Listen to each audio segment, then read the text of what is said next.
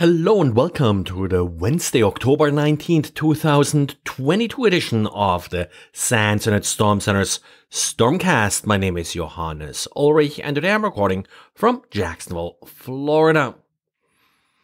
Xavier today looked at a technique used to obfuscate malicious Python scripts, and well, that particular obfuscator is actually available as a web page. You just copy paste your Python code and get the obfuscated script back. The technique overall is pretty simple and straightforward, and I've seen actually very similar stuff also in JavaScript. The obfuscated Python script uses a number of eval statements that then decode a hex encoded version of the script and then base 64 decoded.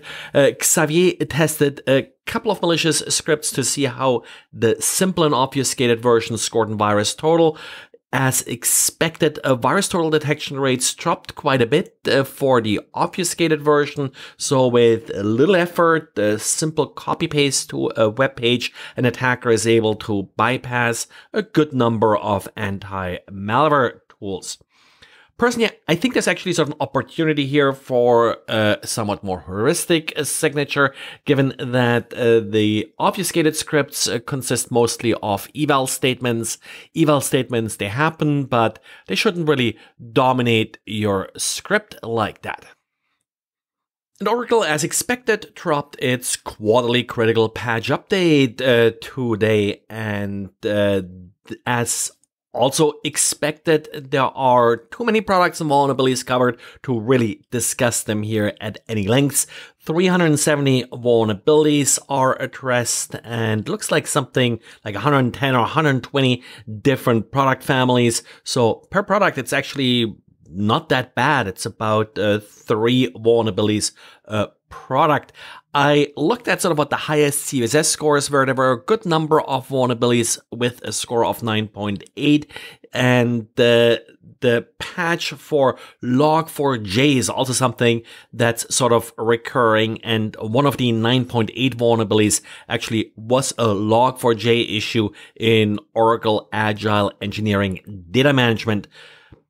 Just like log4j, there are a lot of sort of Java issues, frameworks and such that are being patched here. Some of the vulnerabilities were likely already known before this update came out. So as usual, patch with care, but patch in particular some of these component vulnerabilities that were already known.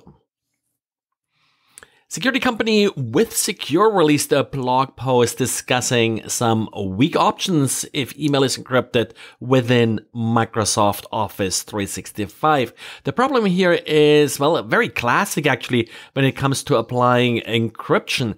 The cipher isn't really the problem here, but how the keys are being derived. You typically have a master key, and then for each block that you're encrypting, you sort of should come up with a new key. That's not really what's happening here. So everything is basically encrypted using the same key. That's of that classic electronic codebook vulnerability, which means that in particular for images, if you have an image and different blocks in the image look different, look the same, then they will also look the same after they're being encrypted. So the image kind of looks like a little bit of lower resolution, false colors, but you often can still make out the content of the image. Now with images, it's sort of the most obvious, but same also applies then, of course, to other messages. In particular, of course, if you have some known plain text issues and such. Microsoft does consider Office 365 message encryption to be a legacy feature.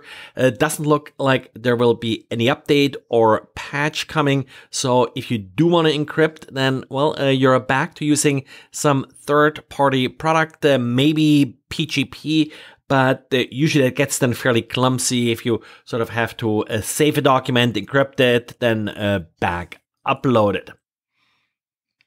And finally, a quick note for the car hacking enthusiasts here. Synactive published a fairly extensive presentation showing how they accomplished an exploit against a recent Tesla Model 3. They were able to open the car's doors and windows via a Wi-Fi exploit.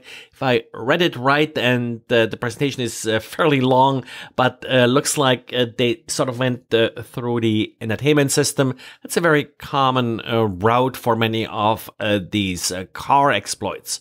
Well, and that's it for today.